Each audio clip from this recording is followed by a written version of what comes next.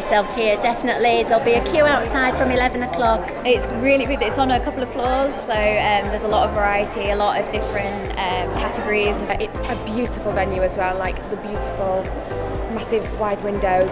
Yeah, so pretty large. It's why we come back year on year. So we've seen it grow. Obviously we've got the upstairs now as well. We've got the catwalks. I think the beauty of this is you're getting to see a lot of suppliers in one place, one time.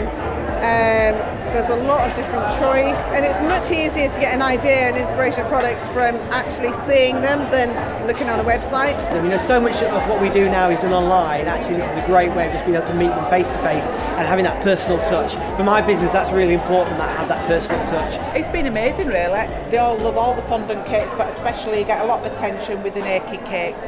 And obviously they like sampling the cake, which has run out, which is also another good example. With all the wedding shows we've done so far, we like the one at York Racecourse. It's just got a really good vibe and everybody makes the extra effort, I think. There's people here that are getting married in 2021.